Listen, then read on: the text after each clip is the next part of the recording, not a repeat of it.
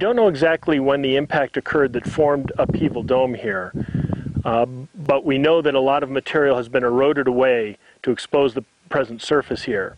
So the surface was probably a few hundred meters higher, maybe more, when this impact occurred.